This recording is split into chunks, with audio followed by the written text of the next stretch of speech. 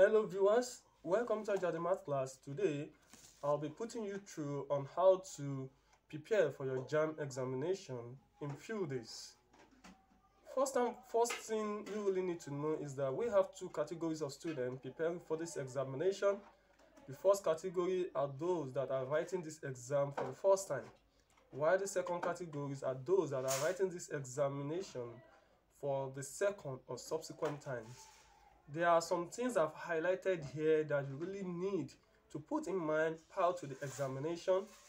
The first one I'm going to talk about is that you really need to learn how to reduce your anxiety. Many of you will be so anxious that, you don't really know how this exam is going to be.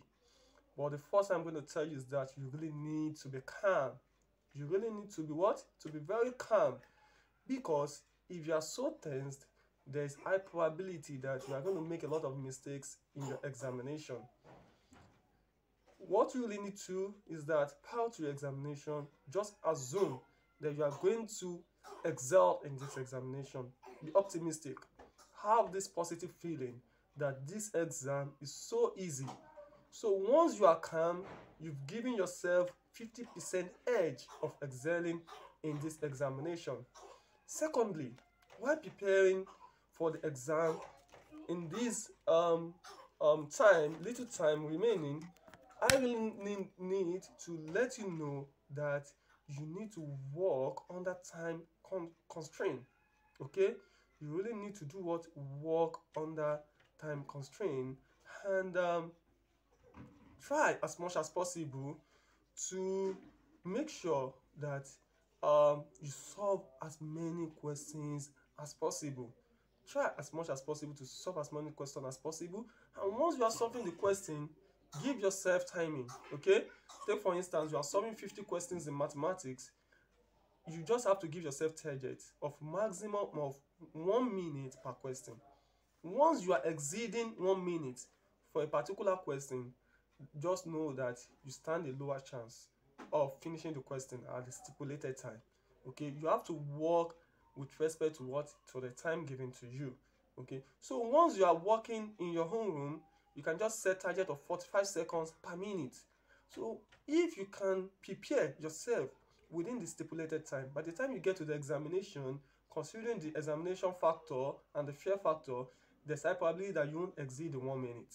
Okay, that is the second thing you really need to take into consideration. And also, you have to be very time conscious. Okay, you have to be what? Time conscious. I've made mention that you set maximum of 1 minute for a question. And there's one thing people usually say, that if you don't know a particular question in your exam, skip it and move to the next question. Please don't. Please what? Don't. This is CBT. This is computer-based test. Okay, once you skip a question, there is high probability that you might not have enough time to go back to the question. But once you see the question and you know that you don't know the question, okay, don't just skip. I encourage you to pick anything. Okay, you can just pick A, B, C, or D. Just pick anything. You cannot take note with the pencil given to you that, okay, question number 12 in English is being skipped, but you've picked an option. Okay, you can stand a better chance of getting the question right. But you skipping without picking any option, that is automatic 0. But once you guess right and you pick an option, you might possibly get it right. Okay, that is the second thing I really need to talk about. And increase your speed. Increase your what? Increase your speed at which you solve questions. Now what you need is it's not for you to learn something new. It's for you to master what you've learned. You need to master what you've learned. The topics you've learned, master it perfectly and work with what? Required speed. You need to be very time conscious. JAMB is all about you being time conscious. It's not just about you being tested for something new. Okay, and also you study under examination condition. If you want to study, don't let anything distract you. Avoid any form of distractions. Study under examination condition. Put yourself in the shoe as if you are doing the exam. You have a lot of past questions that entails the first subject you are going to do. Okay, just put yourself under the examination condition. Put yourself in a particular room where nobody disturbs you. Give yourself the time required, 3 hours, okay? And make sure you solve all the questions in less than 3 hours. Lord, make sure you solve maximum 2.5 hours. If you can do this, then be rest assured. And more so, familiarize yourself with CBT. Familiarize yourself with CBT. Possibly you might not have computer at home, but I encourage you to make use of phones. There are some CBT on phones. But most importantly, if you can get a computer whereby you know how to drag the mouse, this is highly encouraged. But should in case you don't have that, familiarize yourself with phones and see how it can be done with what? With phones. And also, under the timing, I encourage you to use the stopwatch. Okay, this will be perfectly done. And thirdly, I encourage you to work on your weaknesses and improve on your strengths. Okay, you all know your weaknesses. Most importantly, you know your weak subject, you know your weak topic. Okay, so you have to work on these weaknesses. Okay, take for instance in mathematics, your weak topic is geometry. I encourage you to solve questions on geometry. Even if you don't get it, go and check the answer from the back of the past question. Look at the method being used. Okay, once you see the method being used, master the method, move to another question. You apply the same method that was used for the first one in the second question. I'm very sure by the time you try for 5 questions, you will get it right. So your weaknesses, you do what? You master it very well, you perfect it, you improve on it. And your strength, you know your strength. Do not be overconfident in this examination, because overconfidence can do what? Can kill, can affect you, your grade.